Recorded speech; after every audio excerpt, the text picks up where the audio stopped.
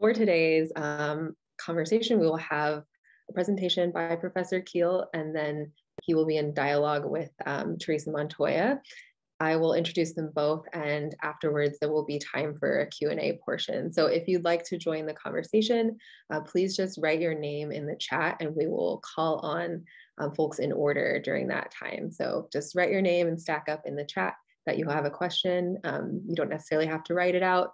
You can unmute then when you are able to speak. So, all right, really excited to get started. First, let me introduce Teresa Montoya, who will be moderating and in dialogue with Professor Kiel today.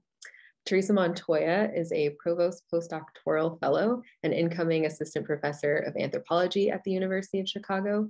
Her research and media production focuses on the legacies of settler colonial violence in the Indigenous Southwest in relation to contemporary challenges around tribal jurisdiction, regulatory politics, and water security. In particular, her work engages ongoing impacts of uranium and hard rock mining disasters for Dene communities across the Navajo Nation. Her research has been published in venues such as Cultural Anthropology, Water International, the American Journal of Public Health, and the Journal for the Anthropology of North America. As a mode of public engagement, her photographic and film work has been shown internationally, most recently in an exhibition entitled Spill in Vancouver, British Columbia. In addition to her art practice, she has a curatorial and education experience in various institutions, including the Peabody Essex Museum, the National Museum of the American Indian, and currently the Field Museum in Chicago, where she is collaborating with Indigenous artists on an exhibition titled Native Truths, Our Voices, Our Stories, set to open in May of this year. She is Dene and an enrolled member of the Navajo Nation. But first we'll turn to Professor Doug Kiel, who I am so excited to have here in Chicago. We're just really thrilled that you would come and share with us today. Professor Kiel is a citizen of the Oneida Nation and studies Native American history with a particular interest in the region now known as the American Midwest. Kiel is finishing a book entitled Unsettling Territory, Oneida Nation Resurgence and Anti-Sovereignty Backlash. Their book examines how Oneida leaders realized a dramatic reversal of fortune over the 20th century by recovering ownership of tens of thousands of acres of reservation land and sparking a decade of litigation with neighboring Wisconsin municipalities. In 2019, Kiel testified as an expert witness in Oneida Nation versus Village of Hobart, a legal victory upholding the ongoing presence of the reservation's boundaries. Prior to joining the Northwestern faculty, Professor Kiel taught at Williams College, Columbia University, the University of Pennsylvania, and Middlebury College.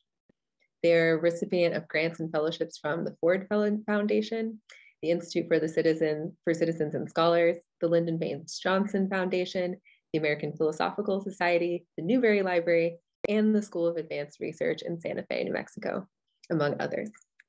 Kiel currently serves on the Illinois Holocaust and Genocide Commission and as an advisor and co-curator at the Field Museum, whose now permanent exhibit, Native Truths, Our Voices, Our Stories, just mentioned, opens on May 20th. So I'm also looking forward to that exhibit when it comes. So without further ado, we'll turn it over to Professor Kiel and Teresa Montoya. Thank you. Thank you so much for everyone who organized and brought this event together. I'm really happy to join this community in conversation, as I understand it, in so many ways getting a dialogue started about processes of land acknowledgements. I'll pull up my screen to share. So the way that I'm going to approach organizing today's dialogue, because I'm going to be trying to put a lot on the table, a lot for us to potentially discuss. It looks like we actually have colleagues from the Field Museum, other colleagues from Northwestern who are around who maybe don't necessarily want to jump in, but that's to say that there's folks around from other institutions for us to have an exchange back and forth as we go on. And I'm going to get us started, divide things into three parts. First, dealing with basic questions of where are we as serving as the foundation of land acknowledgement work. Second, to look at questions of what happens when we actually are successful in reestablishing presence. And to make that point, I'm going to draw a bit from my own work on the Oneida Nation and land recovery, but also keeping it local to things that are happening locally at Northwestern. And which is to say, shifting from there, part 3 will be about these local institutional transformations, just giving a sense of the origins and structure of Northwestern's Indigenous initiatives, and to tell you a little bit about things that are also happening at the Field Museum, though I certainly don't represent that place, but to share a few exciting previews into the new coming permanent exhibit opening May 20th, Native Truths. So, part 1, where are we? Well, in so many ways, we can open up this question to Indigenous versus Euro-American conceptions of place and geography, right? So one answer to that question, to that basic question of where are we? Well, it's Turtle Island. Turtle Island, we can conceptualize this in a variety of ways, pointing to origin stories such as that of my own nation, the Oneida people who are part of a broader Haudenosaunee or Iroquois confederacy. Our story includes that of Sky Woman, who falls to the earth and lands on the turtle's back, and that becomes the basis for the creation story. And I point to this particular image as a way of us understanding, in addition to it being a story, and a lot comes with that story. Different communities draw a different meaning from different variations of the story. Our relationship with the three sisters, corn, beans, and squash, for instance, and other plants are all rooted in that story. But also, North America is a turtle, right? As we can see from looking at this image on the map, right? Which, to that point, right, to draw attention to Indigenous knowledge, right? To draw attention to Indigenous understandings of our own place in the world, right? And so, as we take a moment to think about Turtle Island as a concept that is one of story, but is also in a basic sense an Indigenous understanding of a map, right? Another map I want to open with, and this is similarly in the service of trying to complicate and trouble our conceptions of place. And one way in which I use this map, typically at the outset of my courses in federal Indian law and policy, is this particular map shows Indian reservations throughout the United States as basically little holes, or in the case of nations like Navajo Nation, not so little holes in U.S. states, right? So chunks of U.S. sovereignty, that are not entirely whole, in that regard, right? So a different way of understanding and looking at the United States, right? Other ways in which we can conceptualize the where we are question. We can draw from the important texts and testimonies of leaders of Native communities in the 19th century. I point in particular to the powerful works written. I have them. They should be left, right, reversed, I suppose. Black Hawk coming first, and his autobiography following in the wake of the so-called Black Hawk War of the 1830s. And we also have pictured here Simon Pokagon, who, if you're not familiar with Simon Pokagon, he is the namesake of the Pokagon Band, or actually his grandfather is. And he writes a book that is initially titled The Red Man's Rebuke, that is later retitled to The Red Man's Greeting, a little bit more softer and inviting title. And this is a book that is printed on birch bark and sold in large volume at the World's Fair in 1893. And the significance of each of these two texts, one is we have an understanding of military conquest from the point of view of Black Hawk, who is, if anything, a military leader of his people, right? And he is writing his autobiography, his account while in captivity, right? Even dedicates it to his captor, which raises interesting questions about its context and purpose. But it offers a really important set of insights into military conquest in 19th century Illinois.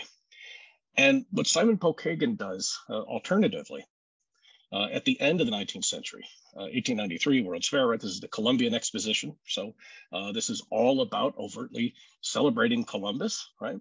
And celebrating everything that he represents. And Simon Pokagon's contribution at the World's Fair is to prepare this publication and to deliver it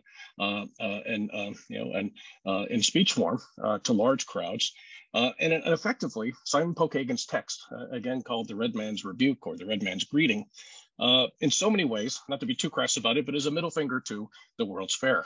The entire premise of it, right? It calls into question the entire notion of this grand celebration in which Chicago sees itself as the center of the world in this great 19th century industrial city that arose seemingly out of the middle of nowhere, right? So much according to its own kind of narrative about itself, right? And so as we ask these questions of where are we, important sources that we can turn to, right, for answering those questions, we have these, historical texts, but also the communities, of course, that that descend from these leaders who remain present today, including the Pokagon Band just around the bend in Michigan. And as we think about the reality of such histories, by contrast, I want us to be conscious of, I made this as big as possible, the Black Hawk image, for it to be as jarring as possible, for it to be as uncomfortable as possible, right? Which is to say, and I've only mentioned just, a very brief bit about it, right? But this is someone whose story we have, right? Black Hawk's autobiography, powerful testimony written while in captivity, right? And decades later, the way to commemorate him becomes the establishment of a hockey team, whose imagery remains an ongoing problem in a variety of ways. Also, as we think of the where we are question, I want to point to just a couple of instances of public art to get the ball rolling with those conversations. Here we have reliefs that are visible downtown. You've maybe seen them. They're on the Michigan Avenue Bridge. Literally millions of people walk by them, right, every year. Most wouldn't necessarily take notice of what's being depicted here. And what's being depicted is the Battle of Fort Dearborn, which is not a good day for the settler population. And engraved, the plaque on the monument reads, "Defense. Fort Dearborn stood almost on the spot after an heroic defense in 1812.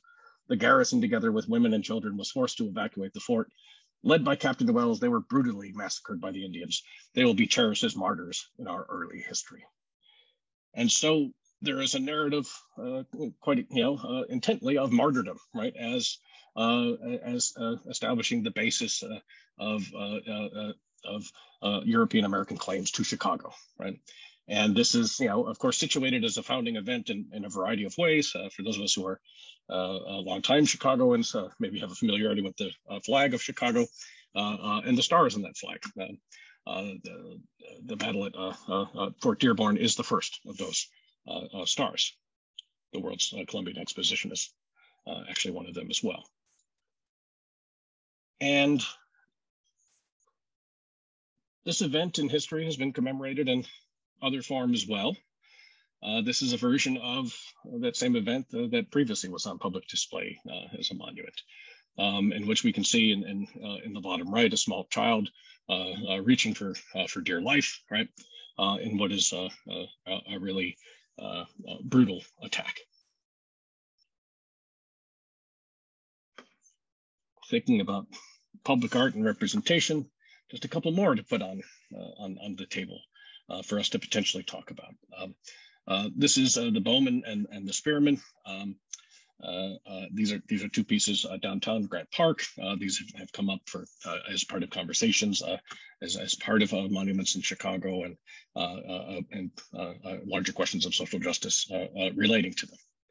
So that's just to say, putting Simon Pokagon and Black Hawk and his autobiography in contrast with all of these inauthentic and in many ways offensive representations that are about, right? So that image of Black Hawk in the form of the NHL logo, right, is perhaps the most, or maybe not perhaps, it certainly is the most visible imagery of a quote unquote full Indian sense that is visible, right? So representations of Native people, right? That NHL logo is perhaps most visible of all. About these questions of reestablishing presence.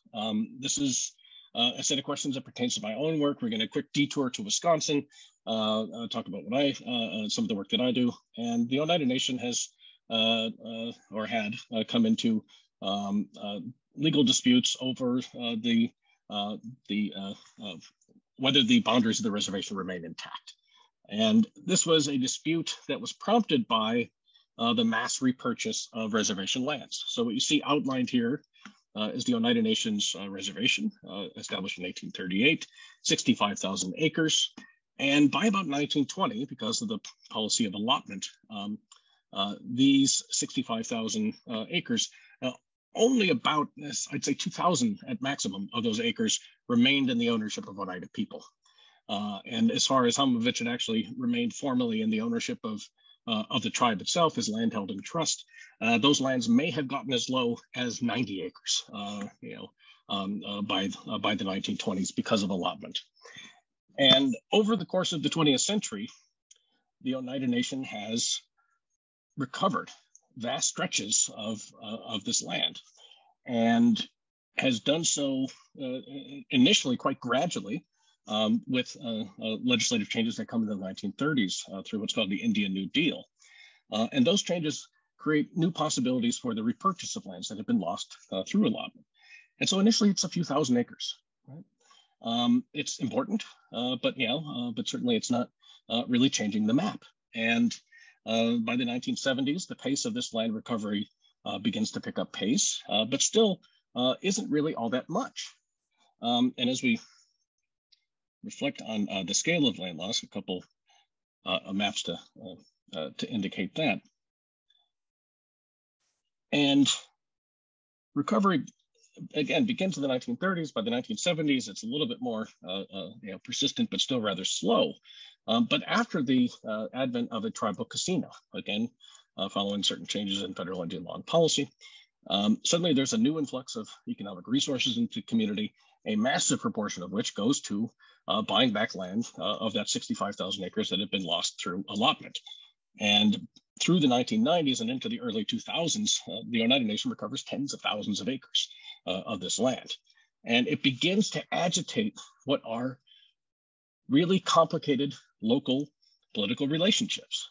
In the time after allotment, we saw this, a simple map of the Oneida Reservation earlier, right? But now you see what is the political reality after allotment, which is the reservation is split into 2 Wisconsin counties, and numerous individual municipalities also have overlap into the reservation. As you can see in the upper right, the city of Green Bay, the portion shaded in purple, 13% of the city of Green Bay is inside the Oneida Reservation, right? And so that's to say that little chunk of purple that the Oneida Nation will persistently over the course of this century will recover, probably the vast majority of it. All of that land can be repurchased by the Oneida Nation and taken out of the city of Green Bay's municipal tax base. And where this has been particularly a contentious issue is in the area shaded in green, which is the village of Hobart in Brown County. The village of Hobart, which is actually created by Oneida people as an interesting mechanism after allotment.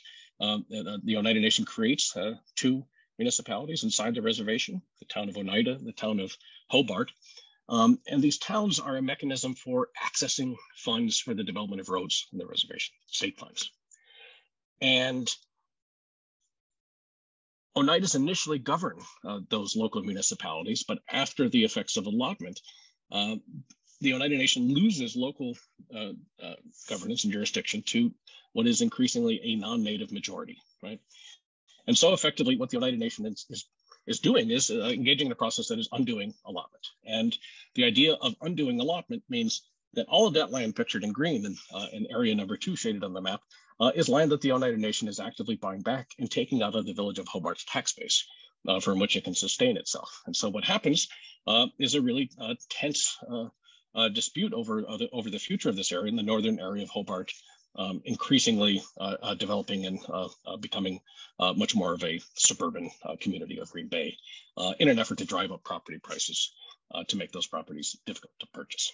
So long, complicated explanations, but I want to get to the real point, which is the story of recovery, as you can see here on this map. And so what's pictured in red and orange are lands that are in some form in the ownership of the Oneida Nation, right? In contrast with what you saw before, barely maybe 2,000, this is actually constituting about 40,000 acres of the reservation at this point, or about 35,000 acres of the reservation at this point. This map is a little bit outdated from 2018, but you get a sense, the transition from that first map, right, showing very little Oneida ownership of land, to the transition to this map, right? What underlies that is a really intense set of local disputes, legal disputes about local transformations of power and really upending the imagined social order of things in that particular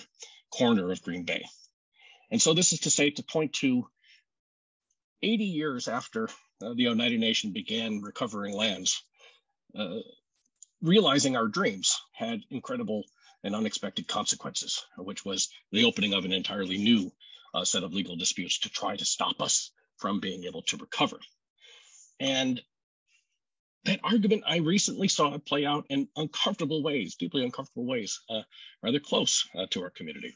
So shifting to thinking about local institutions, I'll talk about Northwestern more in a moment, but for now, I'll just highlight that these are images from a recent canoe launch that was organized by the Center for Native American and Indigenous Research. We had a traditional Ojibwe canoe maker, Wayne Bellier, on campus for 3 weeks building a canoe. All the community was involved. We had all kinds of people there. It was a great community event. I wound up on the front page of the Chicago Tribune. Lots of people were there. It was a really joyful and celebratory event, right? For all the reasons that you might imagine. It's been a long, long time since a traditional canoe like this has been launched in Lake Michigan. And so it was a beautiful, beautiful event to see that. And to set this up for context, you know, in the weeks prior to this event, one would have seen all kinds of recognitions of, of this event on the local websites and all these kinds of things, and pointing to the presence of an Ojibwe canoe maker.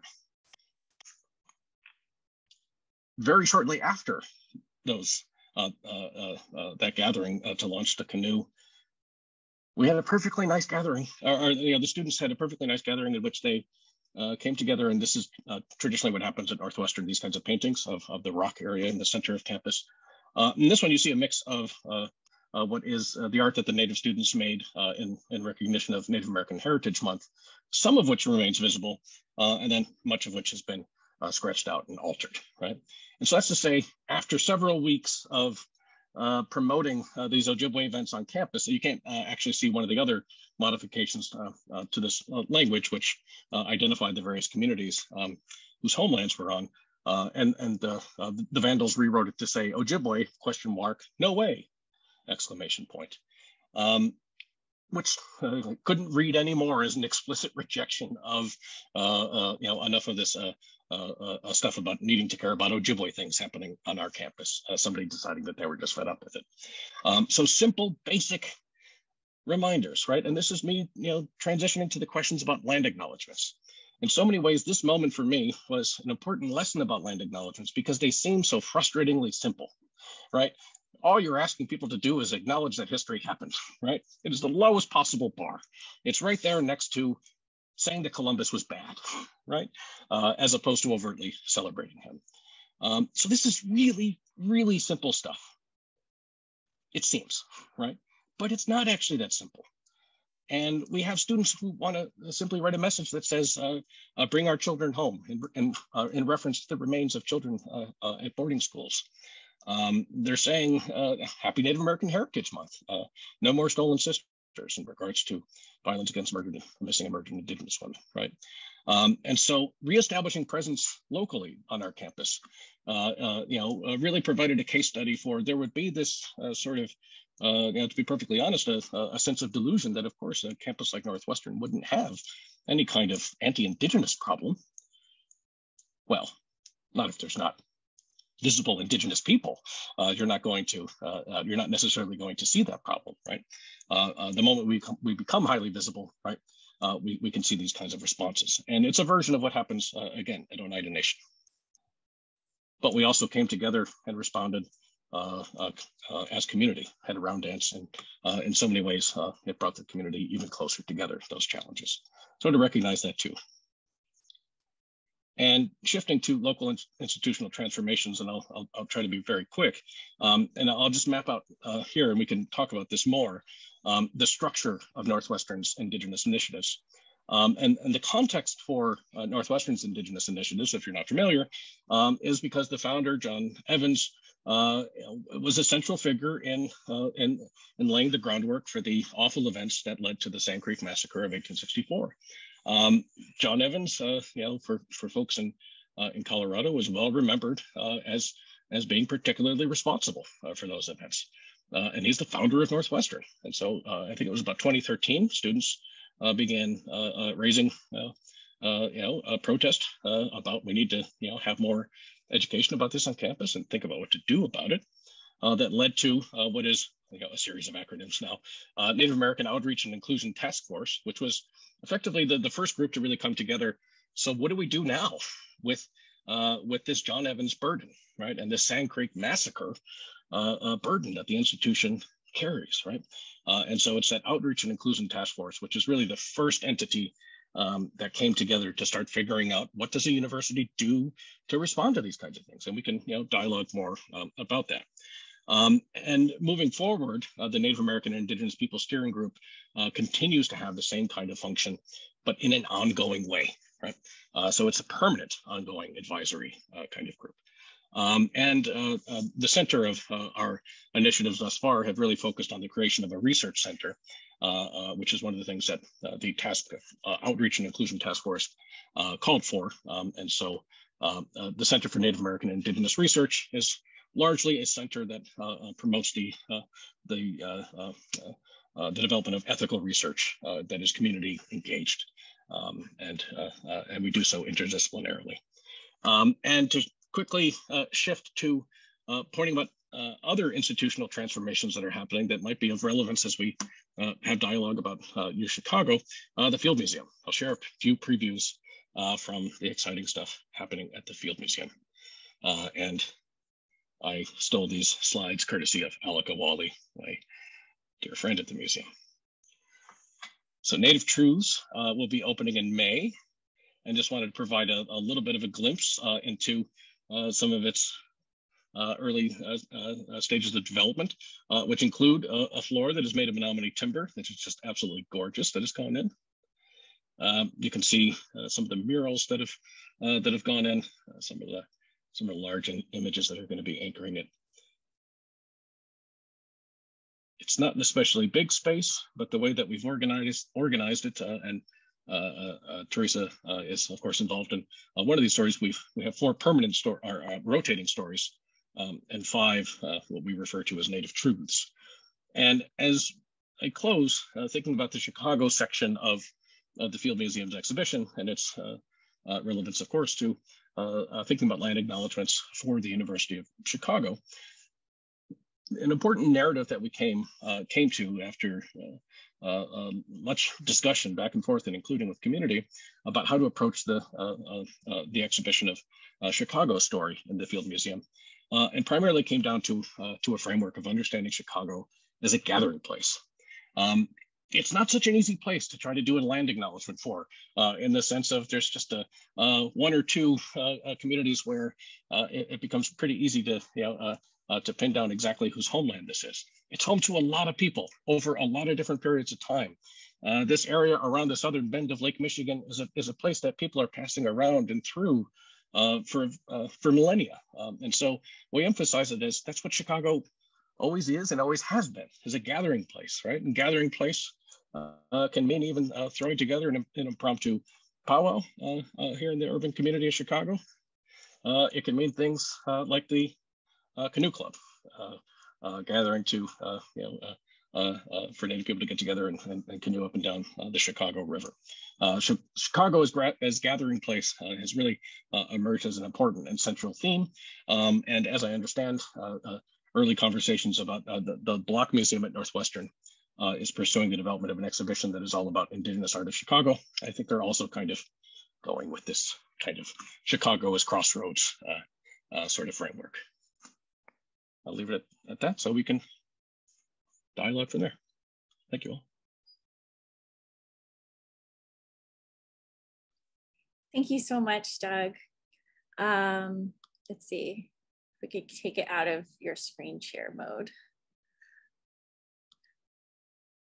Thank you.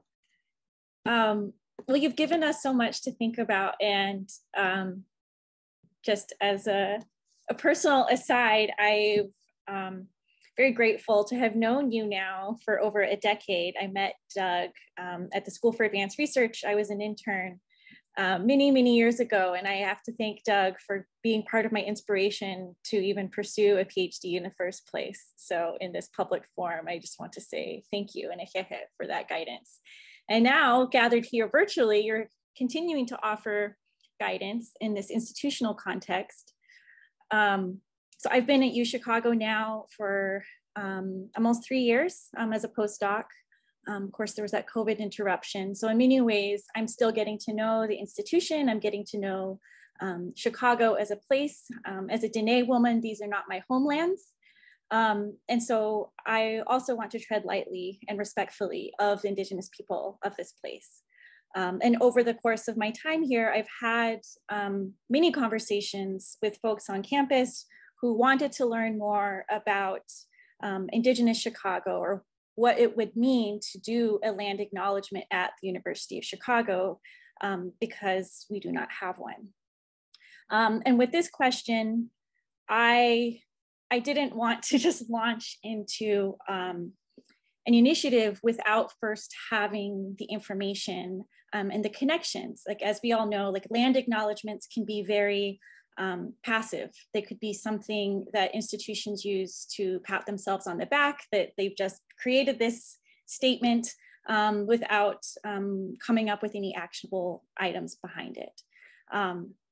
So this dialogue is part of that emerging conversation at the University of Chicago, which is to say there are other people from these broader homelands of the Indigenous Midwest, people like yourself who have more institutional experience that could help us on that journey to decide what's the first step forward.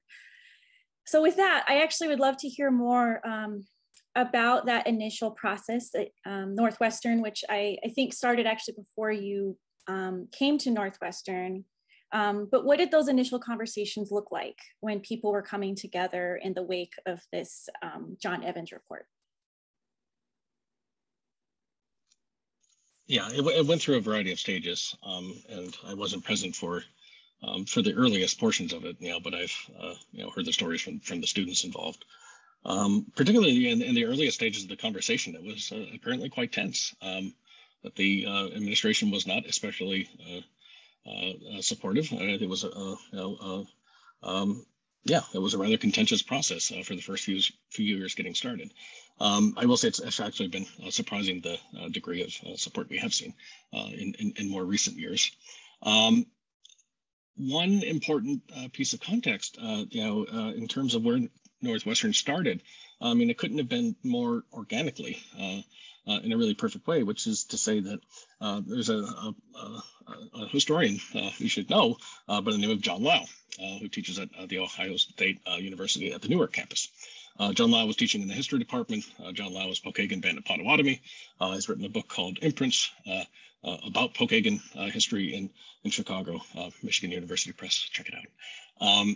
And I think in so many ways, if I were to, to be honest, what I kind of regard as like, step one, it's like, well, step one is being in touch with John Lau. In certain ways, step one is being in touch with Pokagon Potawatomi people, right? And then of course that includes more than John Lau. but as an important elder in the community, certainly should be one among many people engaged with. And so that was something that was actually just out of a coincidence was already happening. In that John Lau was teaching on campus. He had been executive director of the Mitchell Museum, the American Indian up in Evanston, and so he was mentoring a lot of our Native and non-Native students who were on campus, and really did a lot of work to get the ball rolling. And so in so many ways, these recognitions, it's important to note, right? This came from the push of a Potawatomi, of a Poquequin Potawatomi person on campus, right? Yeah, I mean, it's certainly been a long road, but one thing I would note is what was really important in the beginning is to recognize the degree to which this has also really been student-centered. And I think this is fair to say about most things about ethnic studies programs and diversity inclusion in higher ed settings, which is these things don't often get handed down simply with generosity, right? There's often a period of institutional conflict to be bridged, right? Moments of clash, that often precipitate the development of new programs, right? Northwestern Asian American Studies, for instance, went through similar kinds of growing pains. And so it's important to recognize that students made a lot of this happen. Undergrad students who were bothered by the fact that nobody was talking about who their founder was, and simply wanted access to good Indigenous studies. And within a few years, a few very vocal students, they changed the university. We now have a lot of these programs. Like not only because the students, much bigger community endeavor in a variety of ways, but so that's to say, I think one lesson to take that from the beginning is to have local Poquequin Potawatomi guidance early on, relationships like that early on, right? And I think input and energy and investment from students, particularly undergrads, I think is also really vital for keeping the issue energized, right? I often find, for instance, that undergraduate students, reaching into the present as well, remain some of the most engaged, actors on campus in terms of who's really committed to seeing some of these institutional transformations happen. Other undergrads, they'd like to see their student body change. Hope that gets at some of what you're asking. Yes, no, that's great.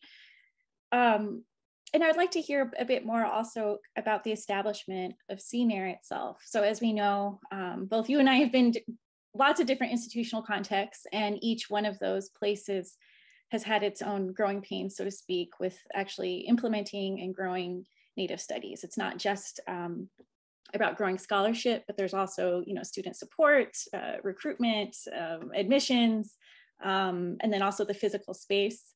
So what has been, I guess, some of the lessons or early developments you could speak to? Because it's actually quite remarkable that CNAIR has grown as much as it has in this short period of time. Since, was it 2015 or 16 that it was officially? Yeah, we started in 2016. Yeah.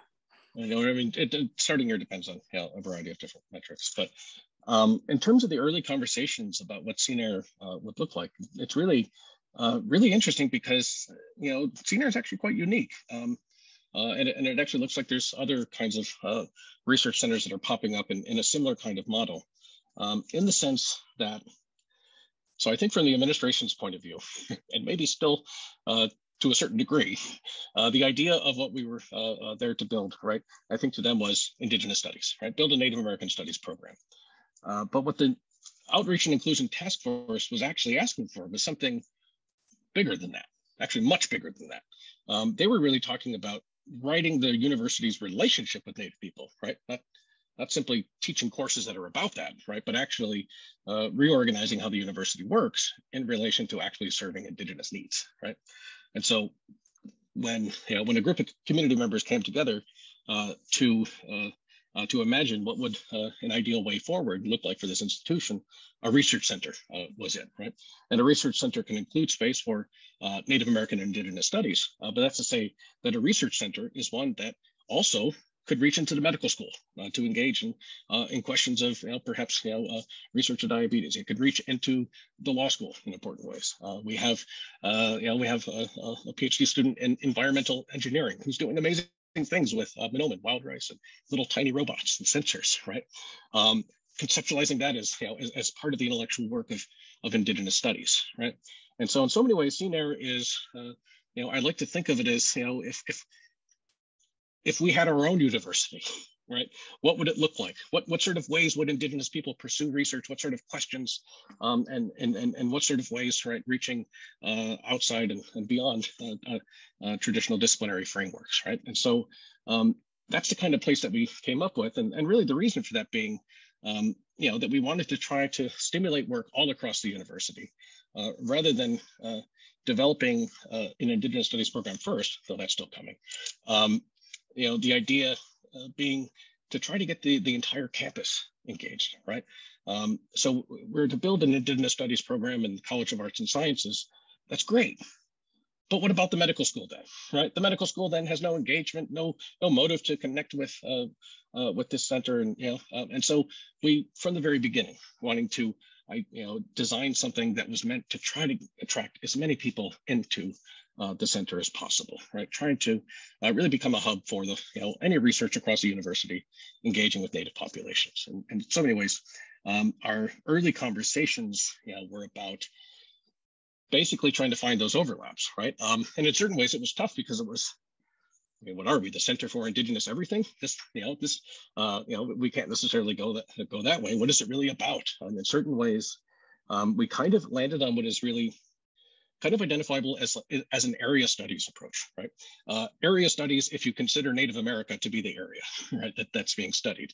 And again, that's to say interdisciplinary work that can include, the entire spectrum of what universities do. And so that's quite distinct from, I was in the grad school of the program in American Indian Studies at Madison, really great program, a very different set of ideas behind it. And so real utility, community engagement, producing something really tangible. I think these were, some of the core questions that were driving recommendations behind the research center that eventually became CNAIR.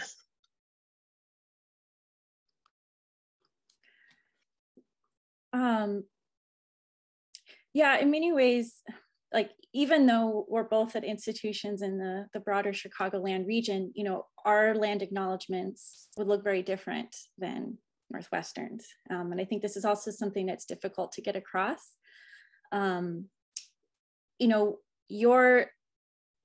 Your project started with this, the recognition of John Evans' role in the Sand Creek Massacre and genocide. And I know that the other report that was put together by University of Denver, which is my alma mater from my master's program, was much more damning. So even that looks very different. And they have, John Evans, who founded both universities, each university looked at those actions very differently.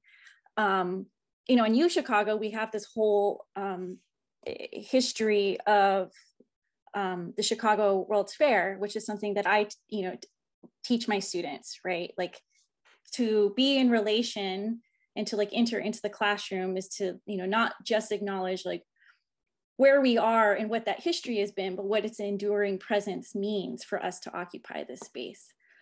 So moving forward, I guess if you could just, before we go into the larger Q&A, how have you taken this model from Northwestern and maybe applied it to your partnerships with other institutions? This could be a space for you to talk about the Field Museum, or what have those relationships been in the larger region, and to what extent has that been helpful in leveraging something broader beyond Northwestern? Yeah, that's a great question. And I think it's one that is, increasingly one field that's filled with lots of potential. Suddenly there's more institutional players, it seems. I've only been here a few years, and so I'm going on the basis of, somebody who's studied the history of Chicago, and whose family is from here, but, I've not been.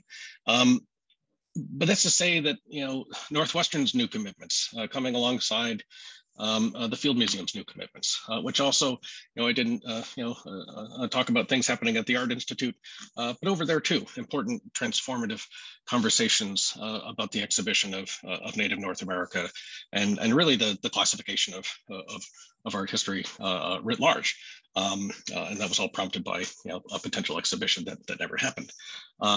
As I mentioned before, the Block Museum is currently developing an exhibition on Indigenous art in Chicago. Local artists are developing a new institution called the Center for Native Futures. The Cheyenne Nation's Youth Council, youth activists are to develop an urban garden, right? And so there's been, a really exciting flourish that's been happening over the last few years. And the more that institutions, especially institutions with resources, decide to, participate, I think, the better for all. And so that's to say that I think already, talking about John Lau's presence, I mean, certain relationships were already built in certain kinds of overlaps, right? That's to say that John himself had relationships with people at the Field Museum and people at the Mitchell Museum, right? People at the Newberry already, right? And that there's already some overlap. I mentioned Alec Owali from the Field Museum earlier, right? Who's also been an affiliate at Northwestern for many years. And so, there have been, institutional overlaps. But as of late, with making bigger new commitments, I think it's a really exciting time to think about potentially larger collective initiatives, right, or ways of if not pooling resources, but collaborating institutionally, across common areas of interest. And so it's been exciting over the last few years, seeing the ways in which there's just a lot of exchange between institutions like the Field Museum and the Newberry Library, right? And Newberry Library right now is developing a whole new exhibition on Indigenous Chicago. We could bring Rose Myron for the Newberry, maybe you already have, right? Talk about all the work that's going on over there. And so that's to say that all these institutions have always been in conversation, right? And I think we've all been leaning on each other, listening to each other, right? Borrowing from one another, looking at what one another are doing, right? When we're sitting around and in the room having conversations, we're definitely peeking on the websites of other institutions and how are they approaching it, and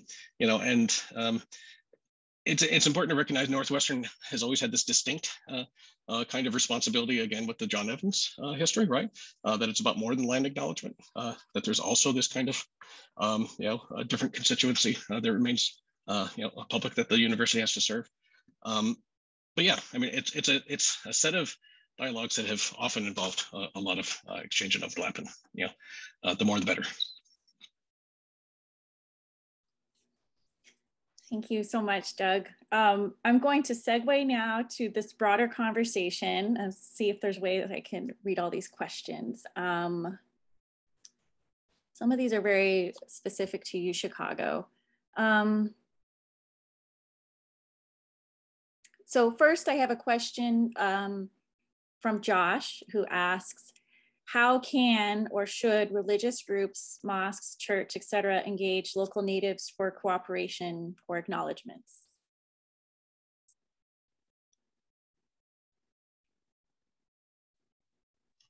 I was muted. That's a really interesting question. I think this is one instance in which it would be important to understand the utility of Chicago's American Indian Center. I think the AIC. People also call the Art Institute that, but the real AIC, the American Indian Center. I think people should see as a really central, and really has been since the 1950s. I mean, it's one's first stop if one wants to become familiarized with resources around Chicago. And so, yeah, I mean, various groups, within the university and beyond. I mean, if one is looking for help and resources and guidance and those kinds of things, the AIC is always a good place to start. There are lovely people over there.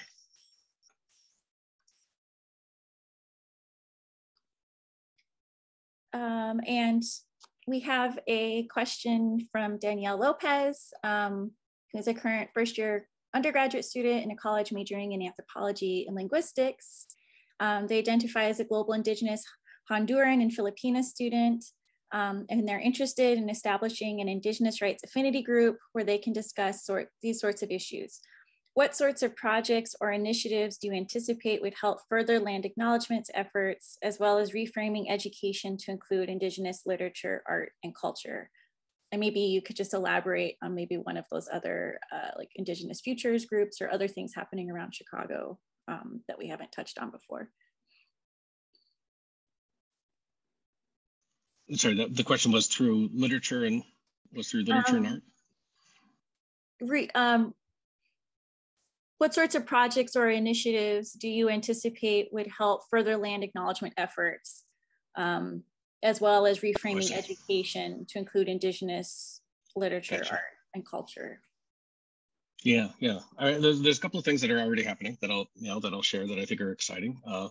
One of which is the Ojibwe artist Andrea Carlson has her work featured downtown, a great big reminder that you are on Potawatomi land. Which I think, again, in terms of, I mean, it's a great big land acknowledgement, is what it is, right?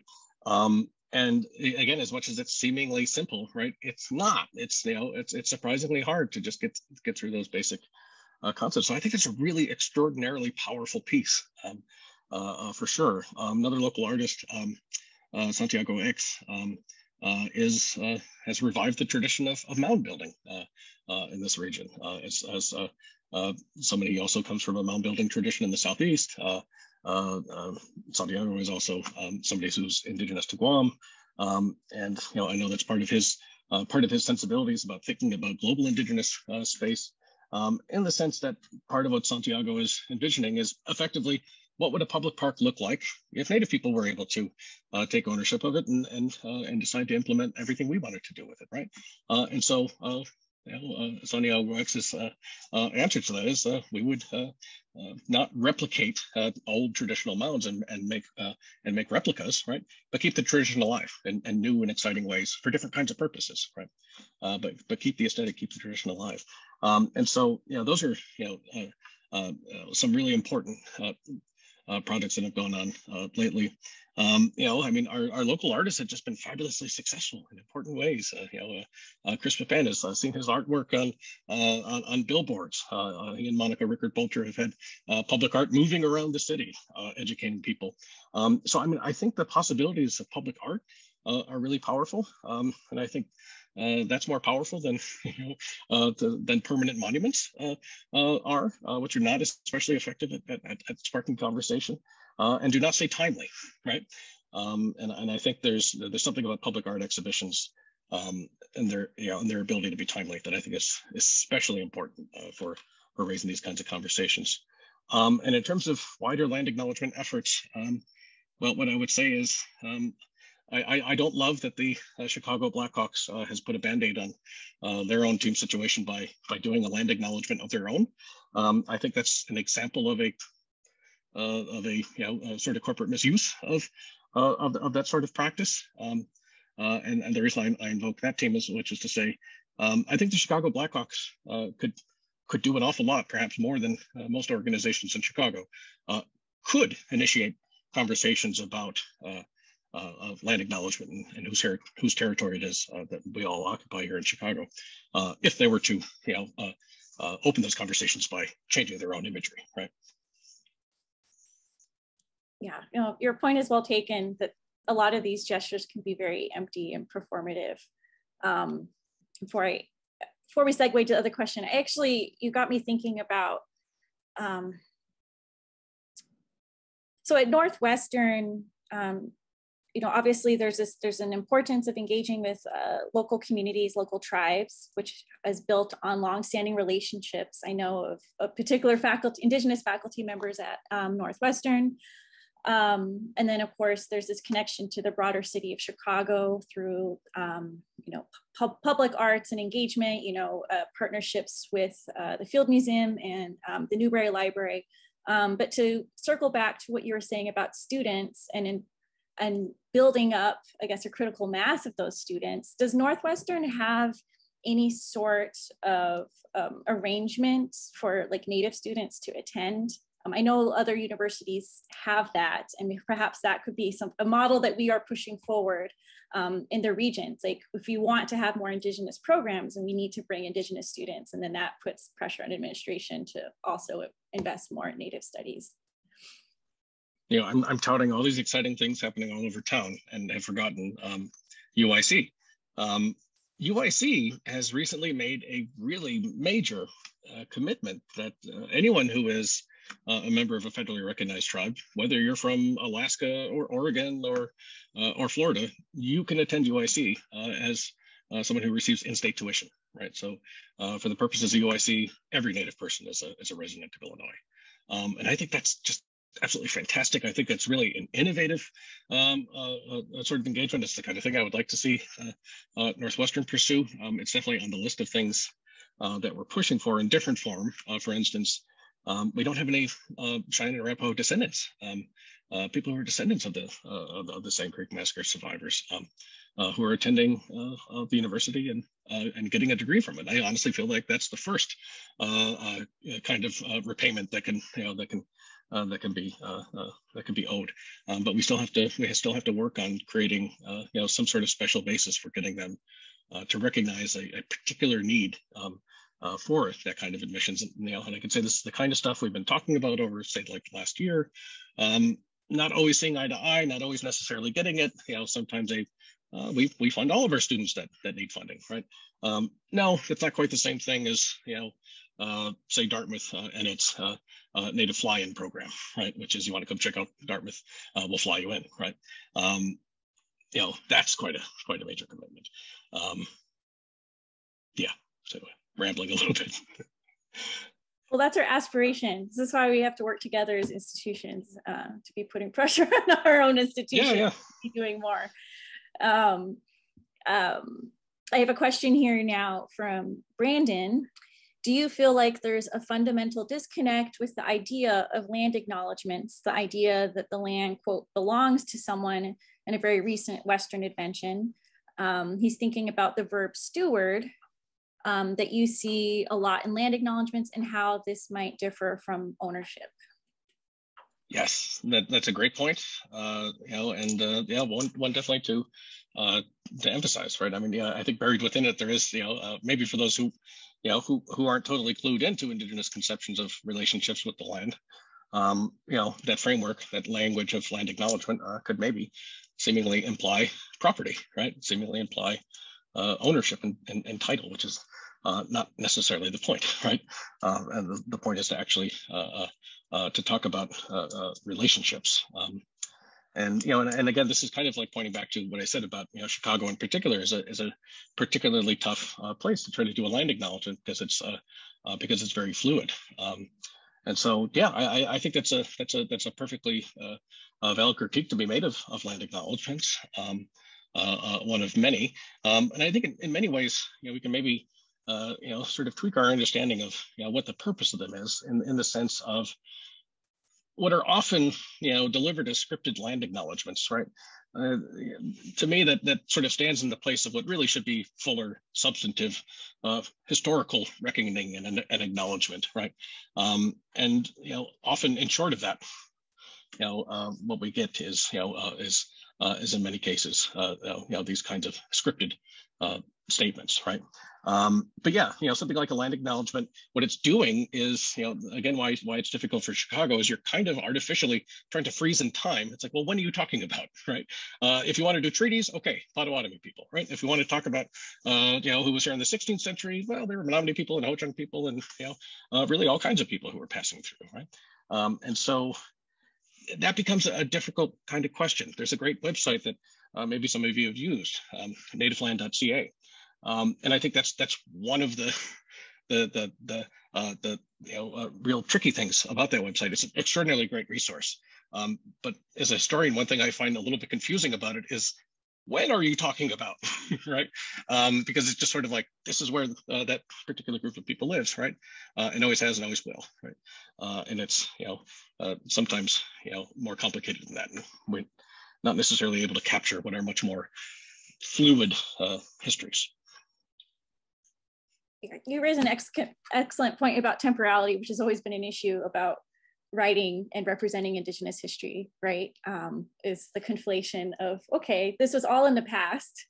And so this is why increasingly I'm talking about like a statement of relation, which makes it an active verb as opposed to something passive. So it's like this whole who used to occupy these lands. I swear to God, yeah. It's a pet peeve of mine, right? Yeah, because again, it entirely goes to like patterns of settlement. It's like, well, you're no longer right there, so it no longer means anything to you, right? As opposed to an ongoing and even into the future, this is the ancestral homelands of, right? And that's always going to be true, right? That was true hundreds of years ago, perhaps 1,000 years ago, depending on what group you're talking about, right? But well into the future, still remains true. It's ancestral homeland. It's special for always, right? Regardless of whether one is still inhabiting it, right? And it also moves away from, I guess, well, these moves to innocence, if you just talk about the past, then that means no one is responsible anymore. It's like, oh, well, that was my ancestors. That was an unfortunate thing that happened. This land was lost, but now we're here now.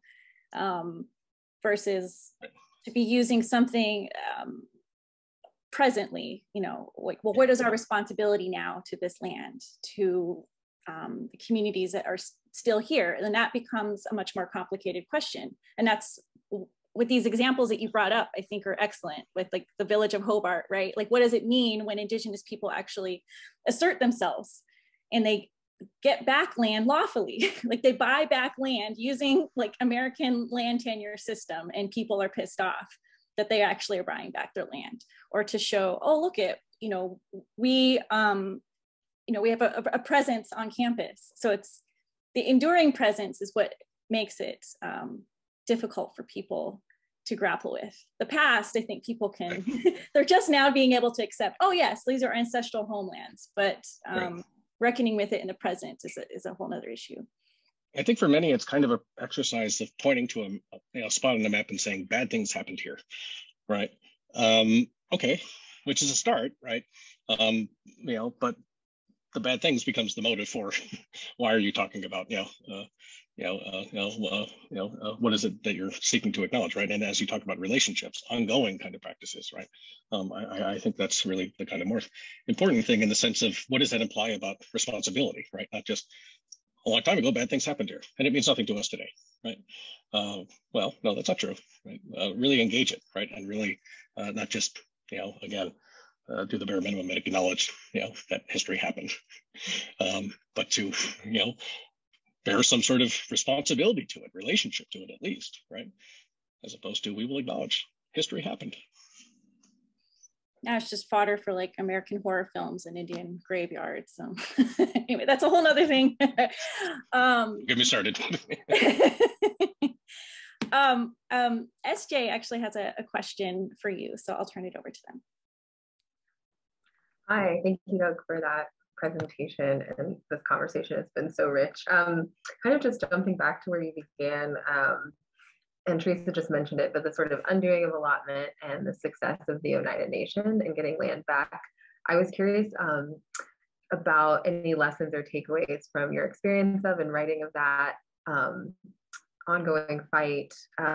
Do you find any connections or resonances with the work and organizing at Northwestern and some of the approaches that have been taken there, or do they feel two like very distinct approaches and fights?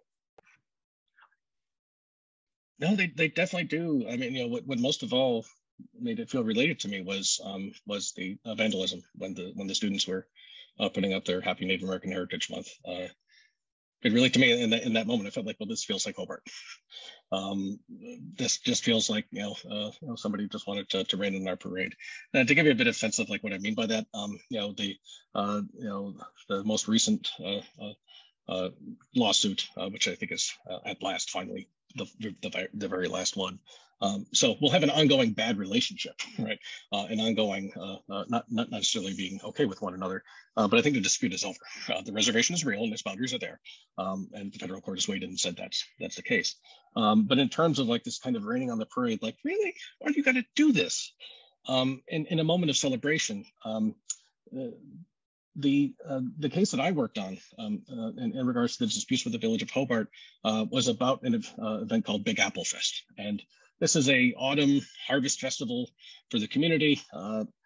Families across the reservation, non-native people all across Green Bay too, welcome to come into the community for hay rides and apple picking and going and seeing the historic Oneida cabins and all this kind of stuff. And Apple Fest became the basis of why we got sued. Oneida Nation can't be blocking traffic on highways. Just because it owns property here, XYZ, it's not legally, technically held in trust yet. And so that still makes it under our jurisdiction as land that is just private property held by them, that the federal government hasn't formally transferred, right? And it was just really the lowest, right? At different points, it's just, something as simple as, a community gathering. And the issue was, the argument was based on the idea that Oneida Nation wouldn't be able to adequately assure public safety at that event. We do have our own tribal police department. I think it's actually more well-resourced than the neighboring village of Hobart, to be perfectly honest, because the Oneida Nation is quite well-resourced because of the casino these days. And so, I mean, it really, flatly was a racist proposition that somehow Oneida people can't maintain order with blocking the roads, despite the presence of all of the requisite public safety institutions. But it was just on a technicality. You don't have that land back in federal trust yet, and until you do, that's still ours. And that was the basis of the legal question, because they were trying to make the point: until it's actually in for real federal trust, you have zero say over it, none. It's ours. And the federal court said, no, that's not the way that works. It's still inside the reservation.